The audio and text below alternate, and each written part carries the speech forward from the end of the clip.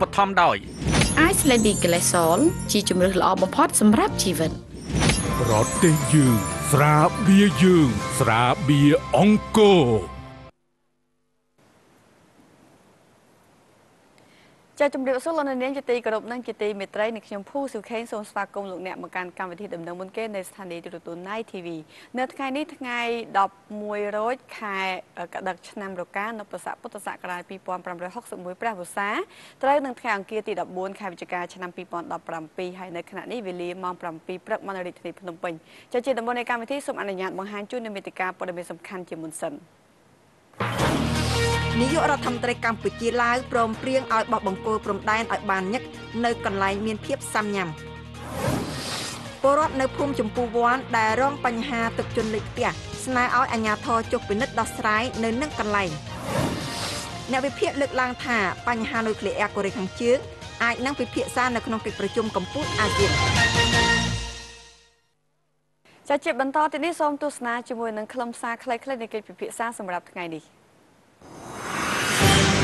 ប្រធានបទទី1ក្នុងវគ្គជជែកពិភាក្សាការប្រកួតប្រជែងគ្នាក្នុងវិស័យបដិសណ្ឋារកិច្ចនៅកម្ពុជាកាន់តែតានតឹងដោយសារការផ្គត់ផ្គង់សណ្ឋាគារថ្មីកំពុងកើនឡើងប្រធានបទទី2ក្នុងវគ្គជជែកពិភាក្សាតើគួរធ្វើដូចម្តេចដើម្បីលើកកម្ពស់ផលិតផលក្នុងស្រុក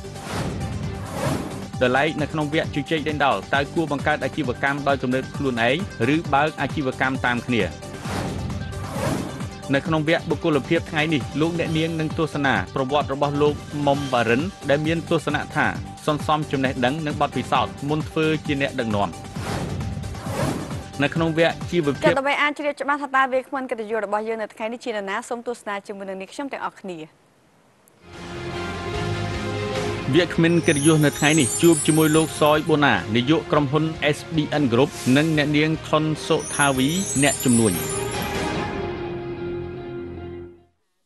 ចាជំរាបសួរវាគ្មិនទាំងពីរអរគុណសម្រាប់ការផ្ដល់នូវវត្តមានចូលរួមនៅក្នុងកម្មវិធីរបស់យើងនៅថ្ងៃនេះចលនានាងជាទីគោរពដោយសារតែយើងទទួលបានព័ត៌មានទាន់ហេតុការណ៍មួយពីក្រុមការងាររបស់យើងនៅខាងក្រៅដែលមានអគ្គិភ័យបានឆាប់ឆេះរោងចក្រមួយកន្លែងស្ថិតនៅក្នុងនៅតាមបណ្ដោយផ្លូវវែងសេសង្កាត់មានជ័យខណ្ឌមានជ័យហើយលោកភូវីដែលជាក្រុមការងារយ៉ាងសកម្មរបស់យើងក៏កំពុងតែស្ថិតនៅទីនោះត្រៀមធ្វើសេចក្តីការពីទីតាំងដែលមានអគ្គិភ័យកាត់ឡើងតែម្ដងដូច្នេះសូមអញ្ជើញលោកភូវីធ្វើសេចក្តីការចាសូមអញ្ជើញលោកភូវី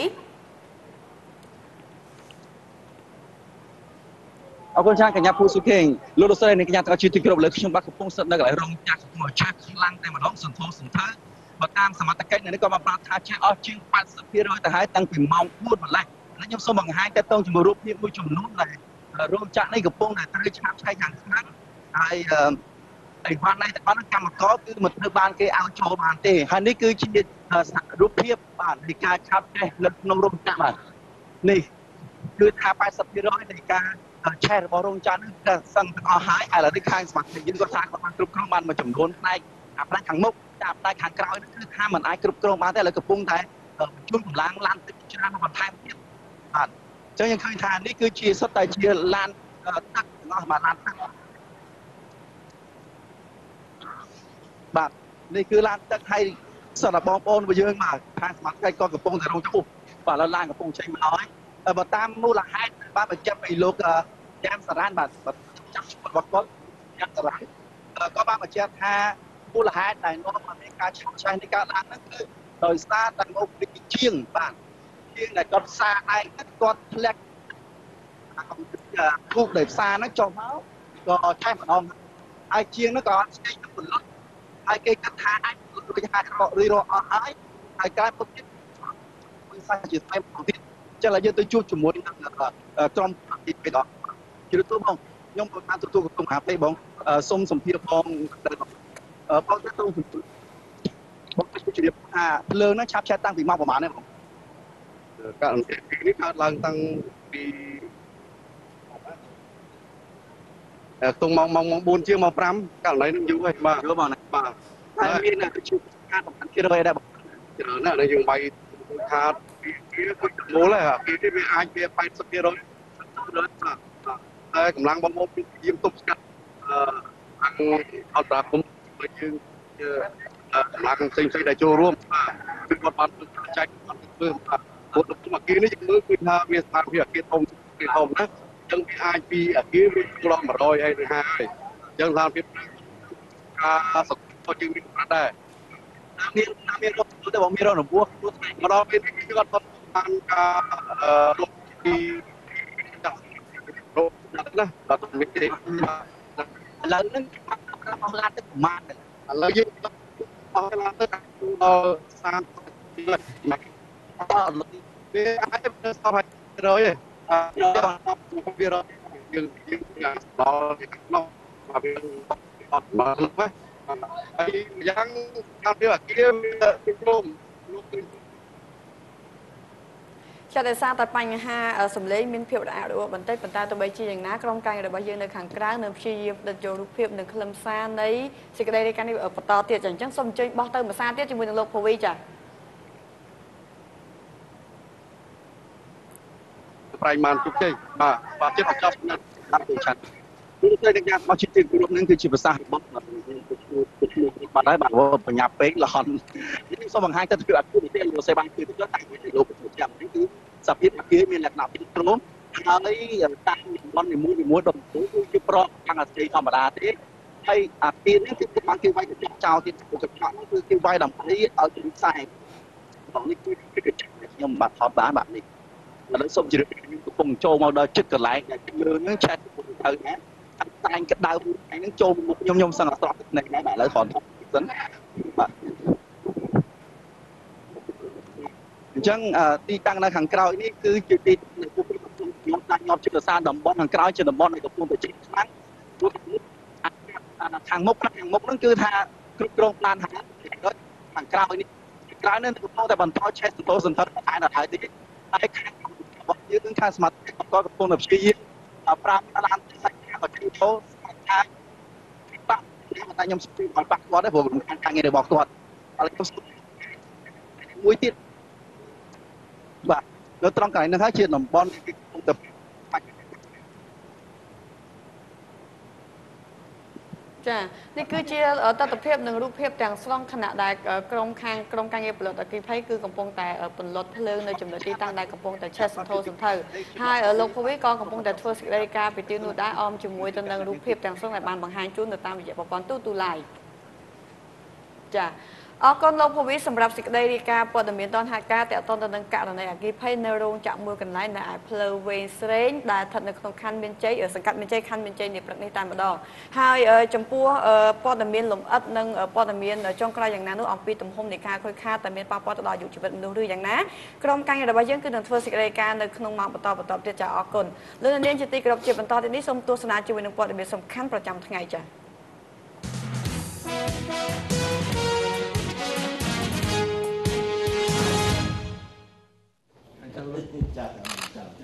ពីទីក្រុងម៉ានីលប្រទេសហ្វីលីពីននាយករដ្ឋមន្ត្រីនៃព្រះរាជាណាចក្រកម្ពុជាសម្ដេចអគ្គមហាសេនាបតីតេជោហ៊ុនសែននិងនាយករដ្ឋមន្ត្រីនៃសាធារណរដ្ឋប្រជាធិបតេយ្យប្រជាមានិតឡាវអាដាមថងលួនស៊ីស៊ូលីតបានព្រមព្រៀងនឹងឯកភាពគ្នាឲ្យមានការបោះបង្គោលព្រំដែនបន្ថែមលើចំនួនបង្គោលព្រំដែនដែលមានស្រាប់ពលនៅកន្លែងដែលមានបញ្ហាសាំញ៉ាំត្រូវបោះបង្គោលព្រំដែនឲ្យបានញឹកដើម្បីជៀសវាងបញ្ហាជាមួយគ្នាទៅថ្ងៃក្រោយទៀតការព្រមព្រៀងគ្នាឲ្យមានការបោះបង្គោលព្រំដែនឲ្យបានញឹកនៅតំបន់ដែលមានបញ្ហាសាំញ៉ាំខាងលើនេះគឺបានធ្វើឡើងនៅក្នុងជំនួបពិភាក្សាការងារទ្វេភាគីនៅឯទីក្រុងម៉ានីលប្រទេសហ្វីលីពីនទីកន្លែងដែលសម្ដេចនាយកហ៊ុនសែននិងលោកថងលួនស៊ីស៊ូលីតអញ្ជើញចូលរួមកិច្ចប្រជុំកម្ពុជាអាស៊ានលើកទី31រួមនឹងកិច្ចប្រជុំពាក់ព័ន្ធដទៃផ្សេងទៀតនៅក្នុងជំនួបពិភាក្សានោះមេដឹកនាំនៃប្រទេសទាំងពីរបានពិភាក្សាគ្នាយ៉ាងយកចិត្តទុកដាក់ទៅលើស្ថានភាពនៅតាមតំបន់ព្រំដែននៃប្រទេសទាំងពីរជាងនេះទៀតសម្ដេចនាយកហ៊ុនសែននិងលោកថងលួនស៊ីស៊ូលីតក៏បានអះអាងថាភាគីទាំងពីរកំពុងតែតាមដាននិងត្រួតពិនិត្យមើលយ៉ាងយកចិត្តទុកដាក់ដោយមិនឲ្យមានបញ្ហាកើតឡើងជាមួយគ្នាតទៅទៀតនោះទេ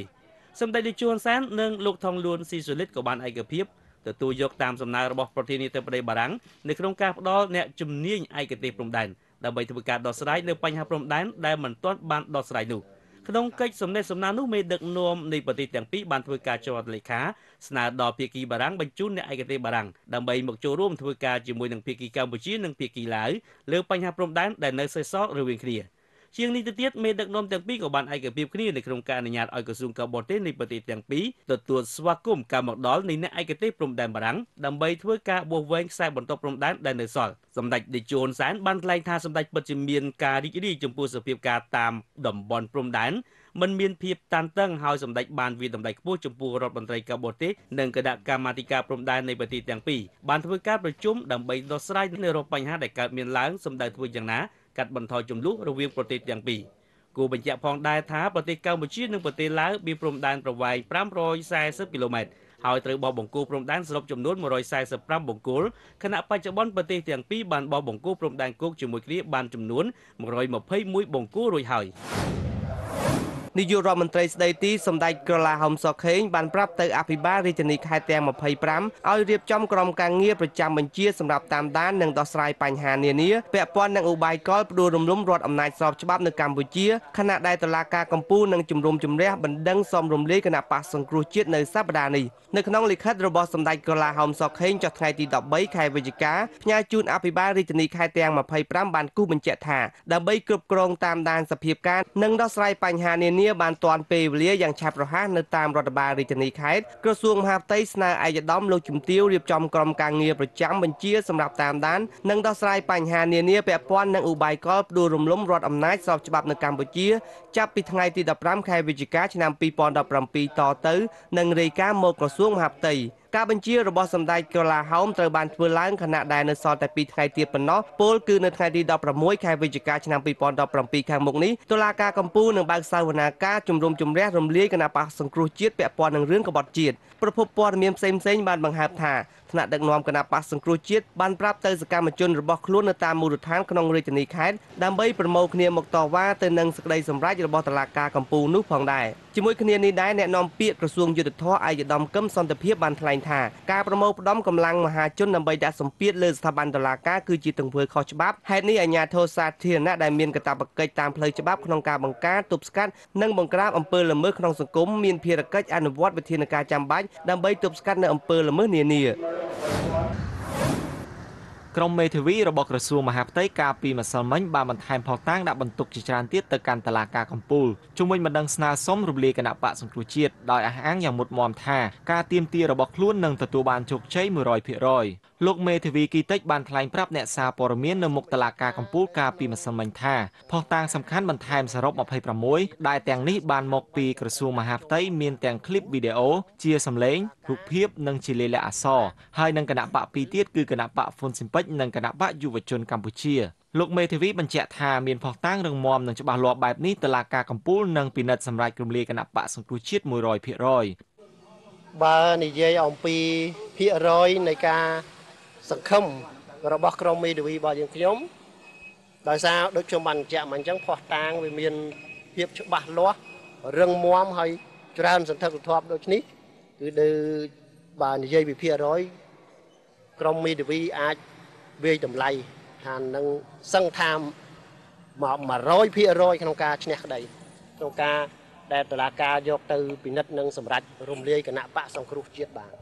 យ៉ាងណាក៏ដោយរហូតមកទល់ពេលនេះគណៈបកសង្គ្រោះជាតិមិនបានដាក់ផុសតាងឬឯកសារទៅកាន់តុលាការតបនឹងបញ្ហានេះឡើយការដាក់ផុសតាងផ្សេងៗដើម្បីឲ្យមានទម្ងន់បន្ថែមទៅលើបណ្ដឹងសុំឲ្យរំលាយគណៈបកសង្គ្រោះជាតិធ្វើឡើងស្របពេលដែលតុលាការជិតនឹងបើកសវនាការលើបញ្ហានេះនៅថ្ងៃទី16ខែវិច្ឆិកាឆ្នាំ2017នេះមូលហេតុដែលក្រសួងមហាផ្ទៃស្នើសុំរំលាយគណៈបកនេះព្រោះយល់ថាគណៈបកសង្គ្រោះជាតិក៏អាចជាប់តាក់ទងទៅនឹងអំពើក្បត់ជាតិដោយលោកកឹមសុខាដែរទើបបានជាសុំឲ្យតុលាការកំពូលរំលាយចោលហើយថែមទាំងសុំឲ្យដកសិទ្ធិពីថ្នាក់ដឹកនាំគណៈបកប្រឆាំងដ៏ធំមួយនេះក្នុងការធ្វើនយោបាយដល់ទៅ5ឆ្នាំថែមទៀតគណៈកម្មាធិការចិនរដ្ឋសភាថ្ងៃ13ខែវិច្ឆិកាឆ្នាំ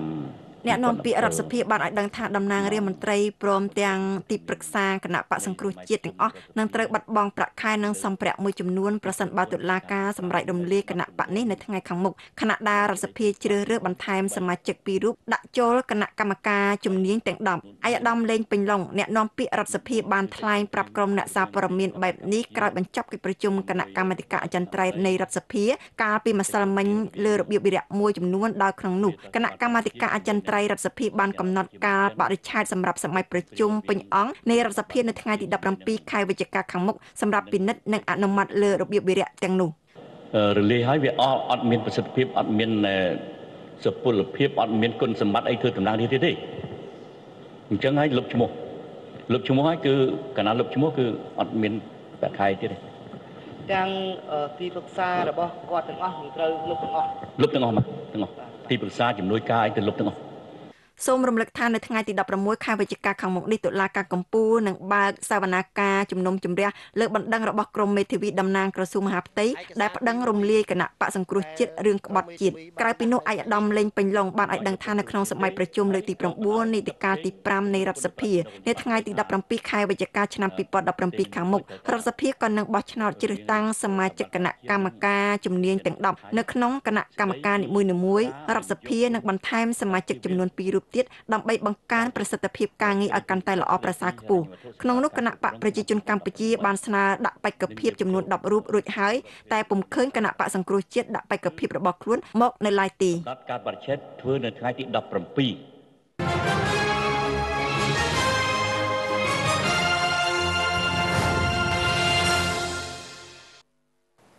ចាទូរទស្សនិកជនជាទីគោរពសម្រាប់ប្រធានបទនៅក្នុងវគ្គទី1នៅក្នុងការជជែកពិភាក្សានេះគឺយើងផ្ដោតសំខាន់ទៅលើការប្រកួតប្រជែងនៅក្នុងវិស័យបដិសណ្ឋារកិច្ចកាន់តែតានតឹងដោយសារតែមានការគ្រប់គ្រងនៅសន្តាគារថ្មីនេះគឺជាប្រធានបទដែលយើងនឹងជជែកគ្នានៅក្នុងវគ្គនេះដូច្នេះមុននឹងចូលទៅដល់ការជជែកគ្នានេះខ្ញុំសូមអនុញ្ញាតបង្ហាញជូននៅលក្ខខណ្ឌងាយៗដើម្បីចូលរួមជាមួយនឹងកម្មវិធីតាមរយៈប្រព័ន្ធទូទូឡាយទស្សនិកជនអាចបង្កើតគណនី Tutulai ដោយគ្រាន់តែចូលទៅកាន់ App Store និង Play Store បន្ទាប់មកស្វែងរកពាក្យ Tutulai រួចហើយ download បន្ទាប់មកលោកអ្នកអាចបង្កើត account Tutulai ដោយចុចលើរូបស្រោមសមុទ្រនៅខាងស្ដាំបំផុតដែលបង្ហាញកន្លែង Sign In ជាប់ដំណើរទៅកាន់ Facebook ជាការស្រេចទស្សនិកជនអាចទស្សនាទូរទស្សន៍ Nice TV ដោយគ្រាន់តែវាយលេខកូដ 933 ដើមសូមរងចាំចូលរួមចាប់យកបាំងប៉ៅដើម្បីទទួលបានវត្ថុធានសម្រាប់ប្រើប្រាស់បោះឆ្នោតទៅលើចម្លើយនៃប្រធានបទដែលលោកអ្នកពេញចិត្តក្នុងវគ្គនីមួយៗលោកអ្នកអាចចូលរួមផ្ដល់ជាមតិយោបល់ឬខលចូលរួមជជែកជាមួយពិធីករនិងវាគ្មិនទាំងពីរដោយគ្រាន់តែចូលមកកាន់គណនី Tutulai របស់ Nice TV ដែលមានលេខកូដ 933 ដើមចាជាបន្តទៀតនេះមុននឹងចូលទៅដល់សំណួរសម្រាប់ធ្វើការបោះឆ្នោតសូមទស្សនាជាមួយនឹងមតិខ្លីៗរបស់ពលរដ្ឋបន្តិចសិនចា៎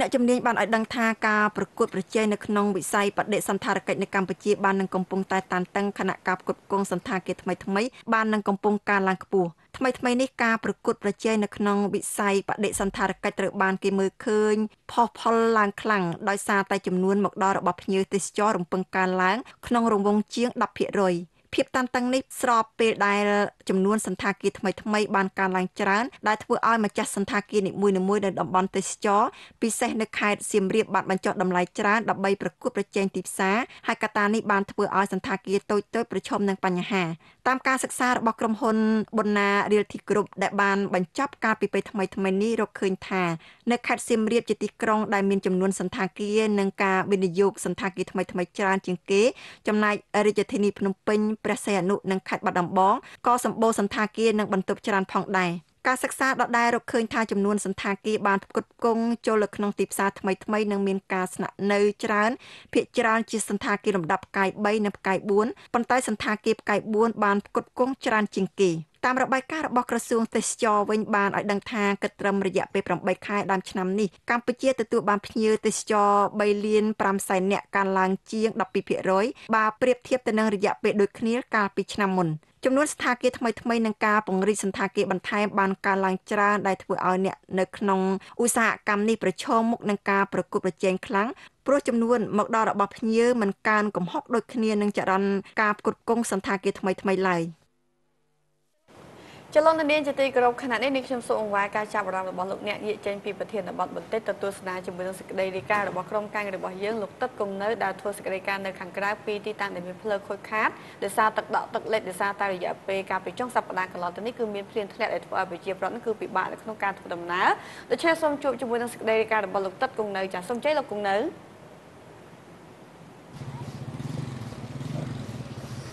បាទអនុញ្ញាតគ្រប់នឹងជម្រាបសួរទូរទស្សនិកជនជាទីគោរពនិងជាទីមេត្រីបាទជាការប៉ុណ្ណាការទទួលរងនៅអតិពលនៃព្យុះបាទដែលប្រហែលថ្ងៃនេះយើងឃើញថានៅតាមបណ្ដាផ្លូវមួយចំនួនគឺមានការលិចលង់បាទក៏ដូចជា ធ្វើឲ្យប្រជាពលរដ្ឋពិបាកក្នុងការធ្វើដំណើរមែនទែនមកទល់នឹងពេលនេះនៅតាមបណ្ដាផ្លូវមួយចំនួនដែលរងការលិចលង់ក៏ផ្លូវខ្លះក៏មានការរិចហួតបាទផ្លូវខ្លះទៀតក៏នៅដែរបាទដូចជាឧទាហរណ៍ផ្ទាល់តែម្ដងបាទគឺនៅតាមបណ្ដោយផ្លូវនេះផ្ទាល់នៅក្នុងភូមិទាំងនួន2បាទសង្កាត់កាកាបខណ្ឌសែនសុខរាជធានីភ្នំពេញគឺនៅតែបន្តមានការដក់ទឹកដដែលបាទហើយការដក់ទឹកនេះបើតាមការត្អូញត្អែពីប្រជាពលរដ្ឋមិនត្រឹមតែទឹកធម្មតាទេទឹកនេះគឺស្អុយតែម្ដងបាទហើយក្រុមការងារយើងចូលមកក៏មានអារម្មណ៍ថាក្លិនថាស្អុយដែរបាទហើយនៅតាមបណ្ដាផ្ទះមួយចំនួនគឺនៅតែបន្តលិចចូលហើយអត់ទាន់រាំងទេបាទក្រុមការងារយើងចាប់មើលបានហើយឃើញលូអីទឹកអត់ដឹងថាតែបានជាទឹកនៅតែមិនអាចអស់ទឹកនេះគឺតែម្ដងហើយបើលើកឡើងពីពលរដ្ឋបានលើកថាបានពុំមានភ្លៀងរយៈពេលប្រហែលថ្ងៃនេះគឺទឹកហ្នឹងគឺស្អុយតែម្ដងនិយាយចង់បន្តទៅគឺបាក់តែម្ដងហើយពួកគាត់ពិបាករស់នៅមែនទែនបាទហើយបើតាមឲ្យដឹងពីប្រជាពលរដ្ឋបាទក៏ខាងសង្កាត់បាទក៏ធ្លាប់បានមកធ្វើការសម្របសម្រួលជាមួយប្រជាពលរដ្ឋដោយក្នុងមួយផ្ទះបាទដោយទាគាត់$20ដើម្បីធ្វើការស្ដារលូប៉ុន្តែលទ្ធផលដែលយើងឃើញគឺនៅតែដក់ដដែលហើយស្អុយមែនទែនបាទស្អុយមែនទែនទូទាំងសង្គមបាទហើយខាងនេះក៏លិចដែរបាទលិចឆ្ងាយដែរបាទហើយអាលិចមធ្យមងុំគឺទឹកស្អុយតែម្ដងបាទអញ្ចឹងចង់ដឹងមតិប្រជាពលរដ្ឋយើងយ៉ាងណាសូមជួបជាមួយបងស្រីមួយរូបបាទដែលគាត់រស់នៅក្នុងភូមិទាំងនួន2សង្កាត់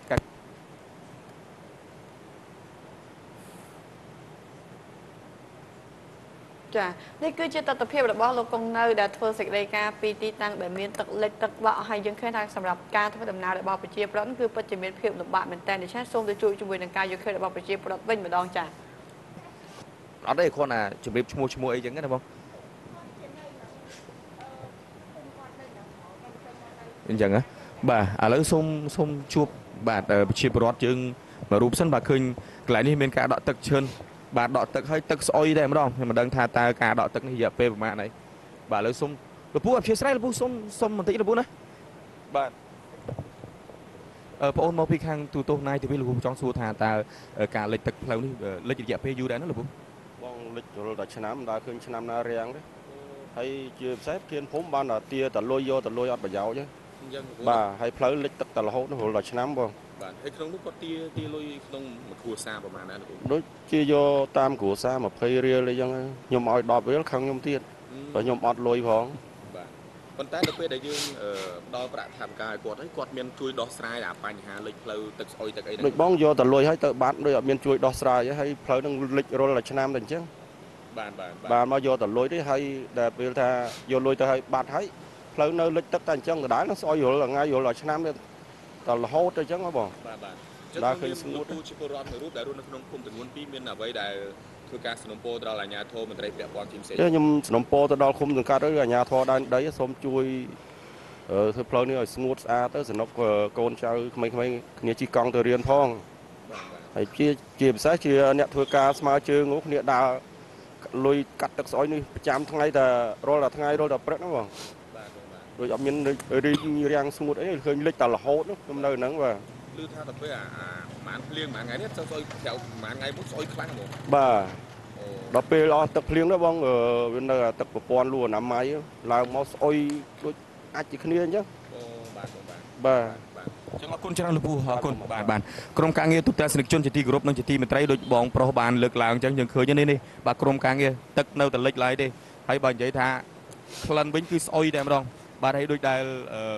លោកពូគាត់បានលើកឡើងអញ្ចឹងសង្ឃឹមថាអាជ្ញាធរមន្ទីរប្រព័ន្ធតែបាទបងចាត់ដូចជាបាទសូមមេត្តាបាទយកចិត្តទុកដាក់បាទទៅដល់ប្រជាពលរដ្ឋដែលគាត់រស់នៅក្នុងភូមិទាំង2នេះផងបាទយើងឃើញថាទឹកនៅតែបន្តលិចហើយក្លុយស្អិនក្លុយស្អិនក្លិនស្អុយខ្លាំងមែនទែនបាទអរគុណទូទាំងសនិកជនដោយសារតែពេលវេលារបស់យើងខ្លីខ្ញុំបាទក៏សូមបញ្ចប់សេចក្តីរាយការណ៍ត្រឹមតែប៉ុណ្ណេះបាទជូនទូនីតិជូនទៅកាន់ក្រុមការងារក៏ដូចជាពិធីករនៅក្នុងស្ទូឌីយោបន្តទៀតបាទ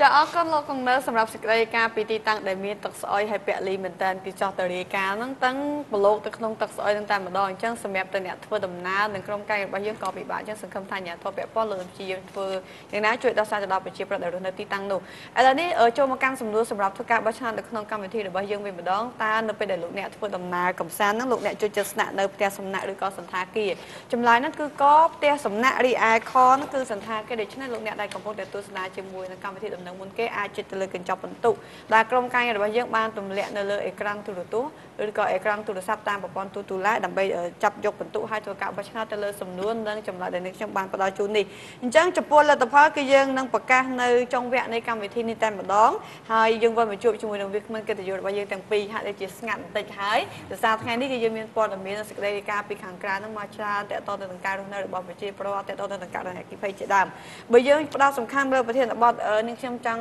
ជំរាបសួរកញ្ញាចាអូអ្នកនាងចាស្អាតចា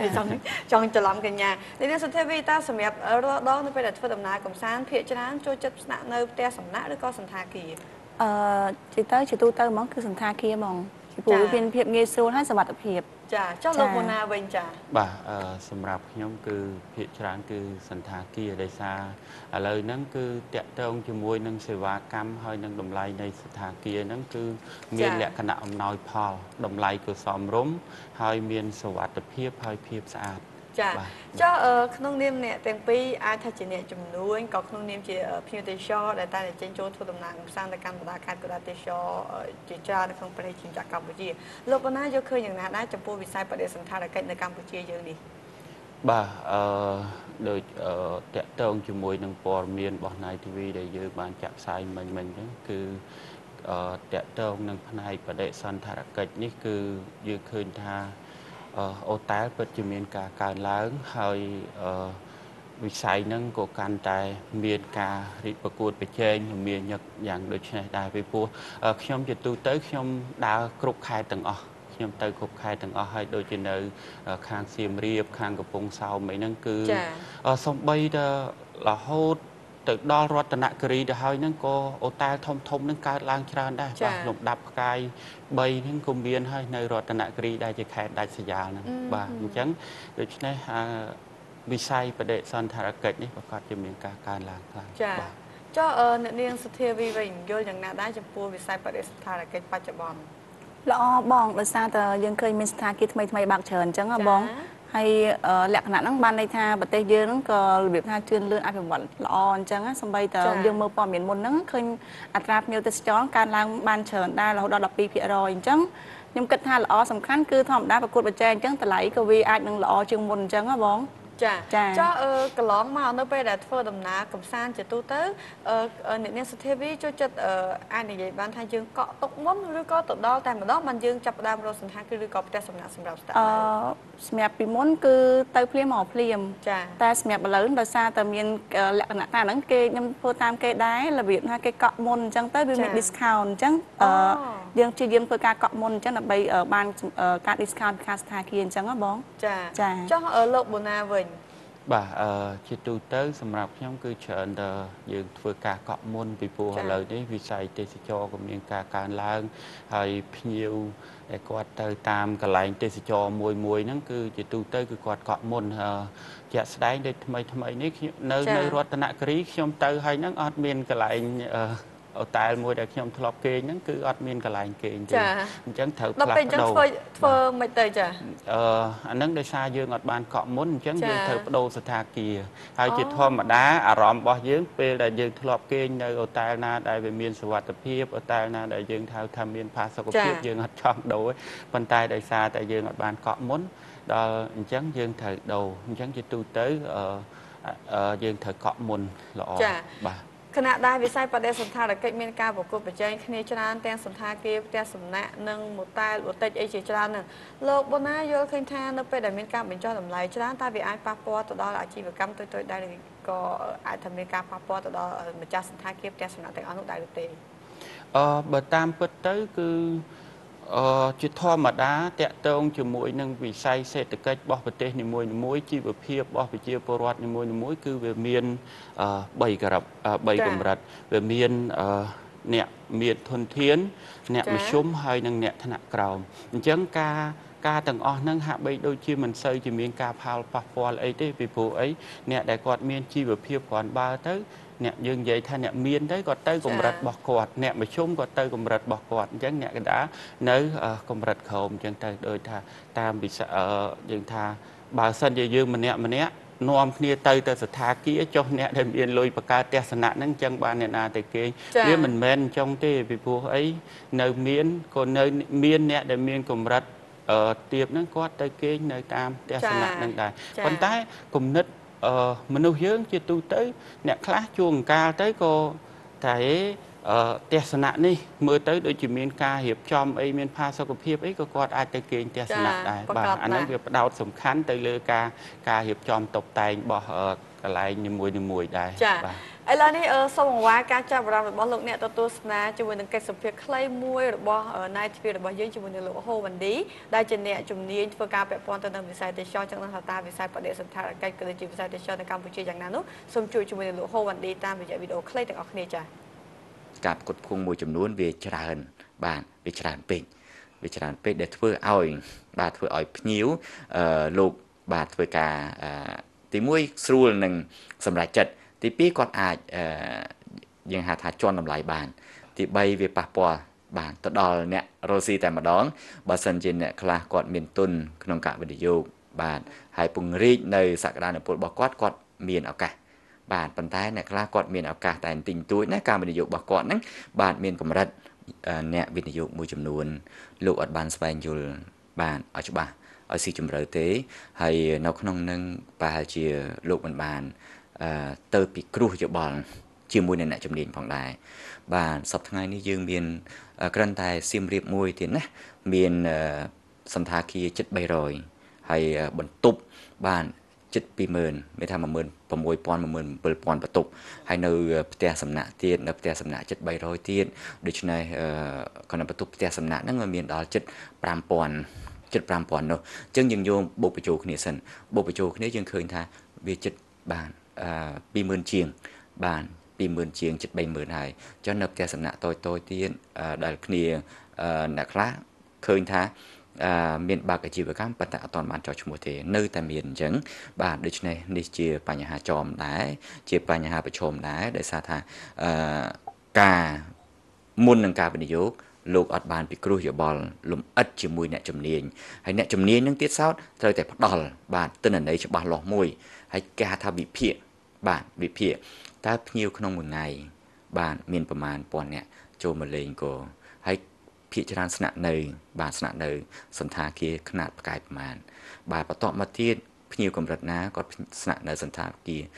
រឬមួយក៏ផ្ទះសំណាក់បាទប្រមាណភាគរយអញ្ចឹងបើសិនជាក្នុងករណីចង់ឲ្យនិរន្តរភាពនៃការវិនិយោគ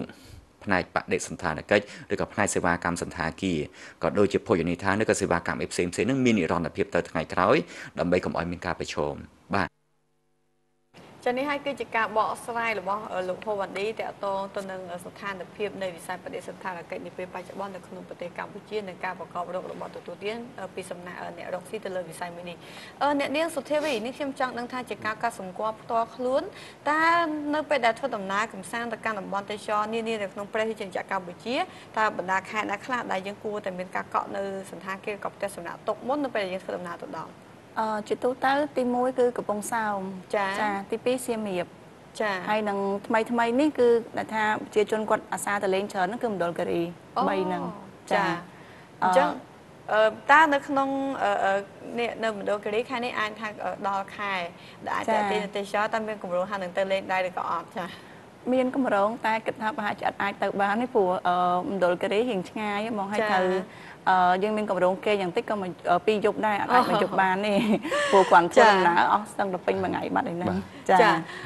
លោកបូណានេះខ្ញុំចង់ដឹងថាអញ្ចឹងតើនៅពេលដែលមានការប្រកួតប្រជែងច្រើនបែបនេះទាំងយើងឃើញថាពិសេសឥឡូវនេះគឺទាំងតម្លៃសេវាកម្មគុណភាពនិងការបើកនៅផ្ទះសំណាក់ឬក៏សន្តាគារថ្មីជាដើមនៅពេលដែលមានការប្រកួតប្រជែងរបៀបនេះតើចំពោះផលចំណេញទៅខាងអ្នកដែលគាត់ដាក់ទុនវិនិយោគទៅរកស៊ីតើអាចនឹងមានភាពរអាក់រអួលដូចជាអាចថាពីមុនទៅអ្នកដែលគាត់មានផ្ទះសំណាក់ដឹងតែលុយនោះគឺអាចហូរចូលស្រួលឥឡូវនៅពេលដែលមានការប្រកួតប្រជែងគឺប្រាក់ចំណូលអាចថារៀងតឹងបន្តិចបាទអាចមានការប៉ះពាល់ទេលោកបូណា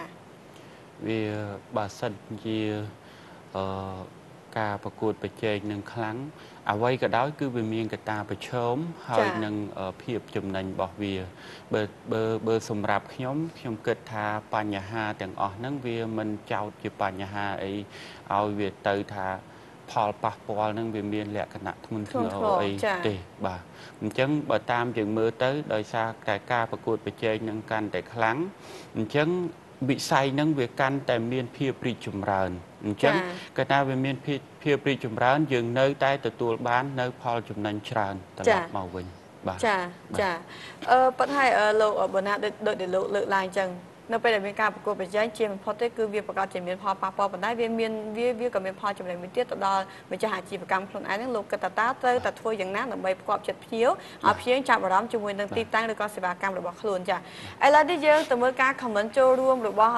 ប្រជាពលរដ្ឋវិញម្ដងតាមរយៈប្រព័ន្ធទូ Live ចឹងថាតើគាត់យល់ឃើញយ៉ាងណាយើងអាចមើលឃើញបានតាមរយៈចាគឺក្រុមការរបស់យើងនឹងបង្ហាញនៅលើអេក្រង់ទូរទស្សន៍នេះតែម្ដងចាប្រុសពេជ្រវិស័យបដិសណ្ឋារកិច្ចនឹងវិស័យអីទៅចាគឺជាវិស័យតកតទៅនឹងការផ្គត់ផ្គង់ការស្នាក់នៅមានអូតែផ្ទះសំណាក់បូតិចអីជាដើមហ្នឹងចាហើយកុសលតកតងទៅនឹងការទទួលភ្ញៀវមិនមែនចាគឺប្រកាសជាតកតទៅនឹងការទទួលភ្ញៀវហើយដោយសារតែគឺនៅពេលដែលយើងដើរទៅលេងនៅតាមទីតំបន់ទេសចរគឺប៉ុណ្ណាត្រូវការកន្លែងស្នាក់នៅកន្លែងហូបចុកកន្លែងទទួលទានចាវិស័យហ្នឹងគឺជាវិស័យមួយដែលសំខាន់ណាគឺផ្នែកសេវាកម្មបដិសណ្ឋារកិច្ចភ្ញៀវនឹងមានន័យថាគាត់ត្រូវដាច់ខាតត្រូវយកចិត្តភ្ញៀវនឹងឲ្យល្អបើកន្លែងមួយស្អាតធំអាគារធំលំដាប់ផ្កាយមែនប៉ុន្តែអ្នកបដិសណ្ឋារកិច្ចភ្ញៀវនឹងអត់ប្រកែទេគេទៅបានតែម្ដងថ្ងៃក្រោយគេលែងចូលអាហ្នឹងគឺបាទចាអ្នកសុធាវីជួយអាន comment ខ្លីៗនៅលើទូរទស្សន៍ចាចាសុំទោសបងប្រុសប្រហែលជាបងប្រុសជាបន្លគាត់និយាយថាបច្ចុប្បន្នមានសន្តាគារផ្ទះសំណាក់ច្រើនណាស់ច្រើនបងច្រើនខ្លាំងហើយមានច្រើនអញ្ចឹងនាំឲ្យភ្ញៀវមកលេងស្រុកខ្មែរហ្នឹងក៏មានជំរឿនច្រើនចាមិនបាច់តែអ្នកមកលេងស្រុកខ្មែរទេអ្នកខ្មែរទៅលេងតាមខេត្តហ្នឹងក៏មានជំរឿនច្រើនដូចគ្នាចាអរគុណសម្រាប់យោបល់មតិយោបល់របស់វាគ្មិនទាំងពីរទៅលើប្រធានបទដែលយើងបានដាក់ជូននេះឥឡូវនេះយើងទៅមើលការប្រកាសលទ្ធផលវិញម្ដងចាក់នឹងថាតើប្រជាពលរដ្ឋដែលបោះឆ្នោតគ្រប់គ្រងហ្នឹងគ្រប់គ្រងទៅលើចម្លើយកឬក៏ចម្លើយខចាគឺផ្ទះសំណាក់ឬក៏សន្តាគារនៅពេលដែលអ្នកធ្វើដំណើរកម្សាន្តហ្នឹងអញ្ចឹងលទ្ធផលយើងទទួលបានហើយសូមក្រុមការងារជួយចាប់បង្ហាញនៅរបាលលទ្ធផលចាស់គឺចម្លើយកហ្នឹងផ្ទះសំណាក់គឺ 60% រីឯ 40% នេះគឺជាចម្លើយខចាអញ្ចឹងមានន័យថាបដំប្រសងគ្នាទេចំពោះលទ្ធផលនេះចាទោះបីជាយ៉ាងណាគឺអរគុណមែនទែនសម្រាប់ការចូលរួមបោះឆ្នោតចូលលោកនាងជាទីគោរពខណៈនេះយើងខ្ញុំទាំង3នាក់សូមពេលលោកអ្នកសម្រាប់បន្តិចសិនចាក្នុងវគ្គជជែកពិភាក្សានៅពេលបន្តិចទៀតនេះតើគួរធ្វើដូចម្តេចដើម្បីលើកកម្ពស់ផលិតផលក្នុងស្រុកពេលព្រលឹមក្រោកពីដំណេកគឺជាពេលសំខាន់បំផុតសម្រាប់ផ្ដើមថ្ងៃថ្មីរបស់ខ្ញុំនិងគ្រួសារខ្ញុំដូចនេះទឹកដែលមានសារៈប្រយោជន៍សម្រាប់សុខភាពគឺជាជម្រើសល្អបំផុតសម្រាប់យើងទាំងអស់គ្នាខ្ញុំសូមណែនាំទឹកពិសាបរិសុទ្ធ Icelandic Glycol ដែលមានសារធាតុរ៉ែខ្ពស់ Alkaline កម្រិតរហូតដល់ pH 8.4 ដែលមានសារៈប្រយោជន៍ល្អបំផុតសម្រាប់សុខភាពជួយបំបាត់ភាពនឿយហត់បង្កើនអុកស៊ីសែនក្នុងឈាមធ្វើឲ្យឆ្អឹងរឹងមាំជួយរំលាយអាហារកាត់បន្ថយជាតិអាស៊ីតនិងជួយពង្រឹងប្រព័ន្ធការពារ Icelandic Glycol ជាជម្រើសល្អបំផុតសម្រាប់ជីវិតគេដំណើរយើងមោទនភាពយើង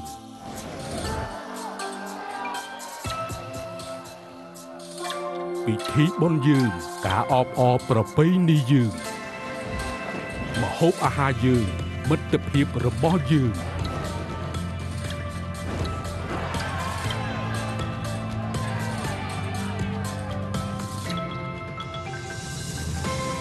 ទឹកចិត្តយើងបេះដូងយើងតន្ត្រីយើងចង្វាក់ភ្លេងយើងខ្មែរចេះជួយគ្នាខ្មែរចិត្តល្អប្រទេសយើងស្រាបៀរយើងស្រាបៀរអង្គរ